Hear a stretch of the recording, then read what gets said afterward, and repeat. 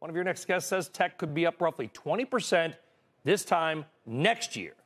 Let's bring in to discuss Dan Ives, Managing Director of Equity Research at Wedbush, and Gene Munster, Managing Partner at Loop Ventures. Dan, I'll start with you because you're on set. Good to see you, by the way. And you're wearing a blue coat. It's perfect. If I had said to you, IBM was going to be the best performing technology stock this year, you probably would have asked me what was in my coffee besides cream. Are you surprised by just overall how the whole year has played out?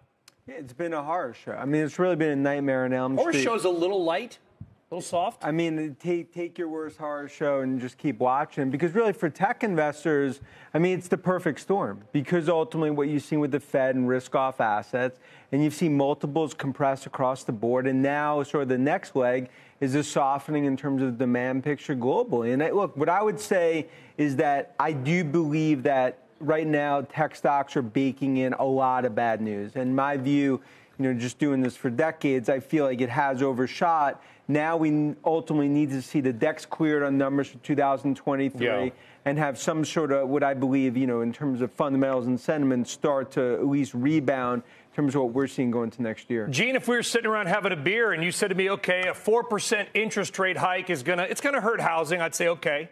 It's going to hurt the auto market. I'd say, yeah, I get it. People borrow a lot of money for cars.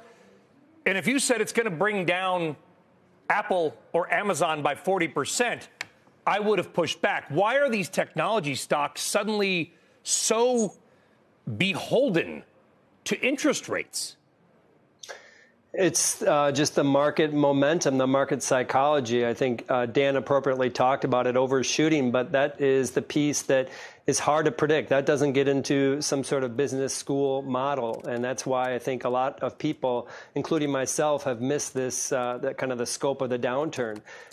Predicting this market is part fundamentals, part first operations of what's happening with interest rates. There's derivative effects, obviously, with what's happening with China and the reopening. But at the third piece, too, is this psychological piece, which brings up the question of when is this downtrend going to end, especially with tech. This negative momentum, this recent downdraft with Apple, I think really spooks people across the board. I agree with the thought. We just need a flush out. We need this moment where everybody says this is really bad, and that's probably where the bottom starts forming. Do you think that's coming, that there is some, haven't we had the flush? Well, we haven't. I mean, it can get really bad. And I think when it comes to the guidance for the March quarter, I think more broadly across big tech, it's going to be the word that we've been using is messy. And what that means is there's probably going to be some downward revisions. I'm reluctant because we're not macro investors here. I'm reluctant to do the call the bottom here. But my sense is, I have a strong sense that we're going to end 2023. The NASDAQ is going to be higher than it is at the beginning of the year. So I feel good about that. What the timing of that bottom is, I think if you're going to ask me, I just need a guess. What's that best timing? I think it's probably post this earnings. I think the best thing that can happen to the market is because there's this psychological game that's playing. I think the best thing is that these companies can try to put some sort of rails around it and give some negative guidance. Yeah, and look, I mean, my view, I think a lot of what Gene hits on is super accurate. I ultimately believe right now it's as underowned as I've seen tech going back to 2009.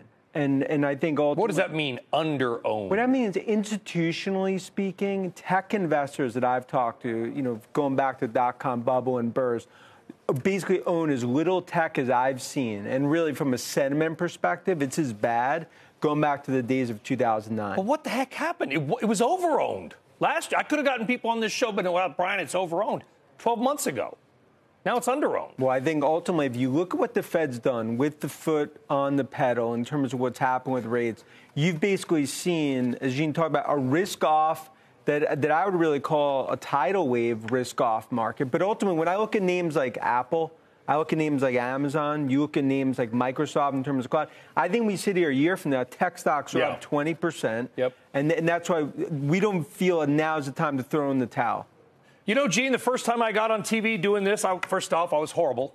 Some would say I still am. But it was 1998. The market promptly collapsed 2 years later.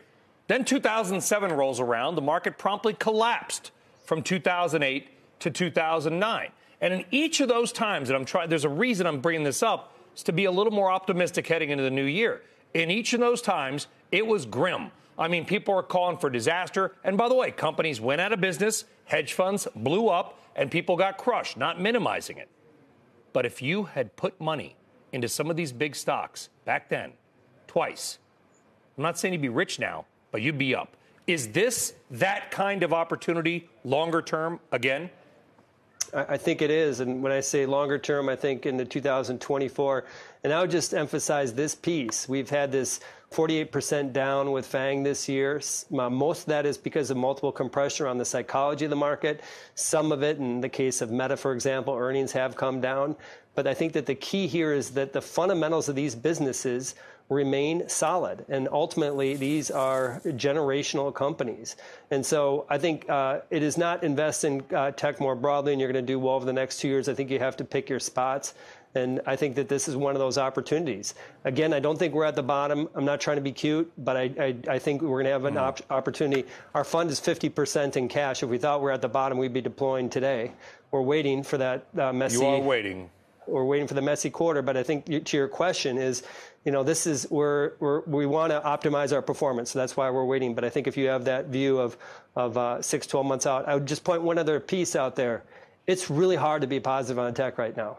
And you feel like you're missing something. You feel like you're not getting the joke. And because every dip you've bought into this year, you've gotten your face ripped off. Correct. And you just don't, it's hard to predict a bottom on it. And so you just don't want to do that. I'm kind of doing the math here real time, Dan. I've never had the conversation with you, but I'm guessing we probably hit the ground running about the same, probably all three of us. I started in the business in kind of the mid 90s. But this does have that same feel as those periods that you that late 2000, early 01, late 08 feel. I mean, at least to me, but that's just maybe we still have shell shock from that time. Give us an opportunity, Dan. We got to go quickly, but tell us what to buy. Well, I mean, I would be, in terms of my favorites, Apple continues to be our favorite here in terms of the demand story that I believe holds up. Microsoft continues to be the core way to play the cloud. And I think Palo Alto, in terms of cybersecurity, is a table pounder. Right now, New York City cab drivers bearish on tech. We believe now is ultimately not the time to really get nervous. I think it's sort of steady hands, and we believe tech's up significantly into this next year. Okay.